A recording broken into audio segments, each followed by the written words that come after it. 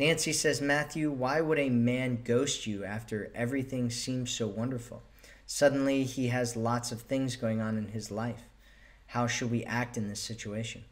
So it doesn't sound like he ghosted you. It sounds like he's letting you know that he's got a lot of things going on in his life and that those things take the priority over you. There's a big difference between that and ghosting. Ghosting means that a guy disappears and ignores your texts and calls. So this doesn't sound like it's ghosting. It sounds like he's pulling away and he's shifting his priorities.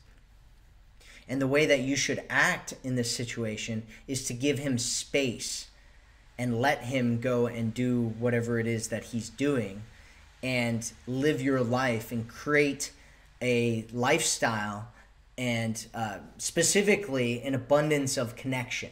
So you want to start creating abundance in your life. Specifically, like I said, an abundance of creating different types of connection so that you're not so focused on what he's doing. And, you know, depending on your situation, I don't know your situation, right? So if you're not in a committed relationship, my suggestion is that you create an abundance of options as well and start dating other guys and start seeing other guys.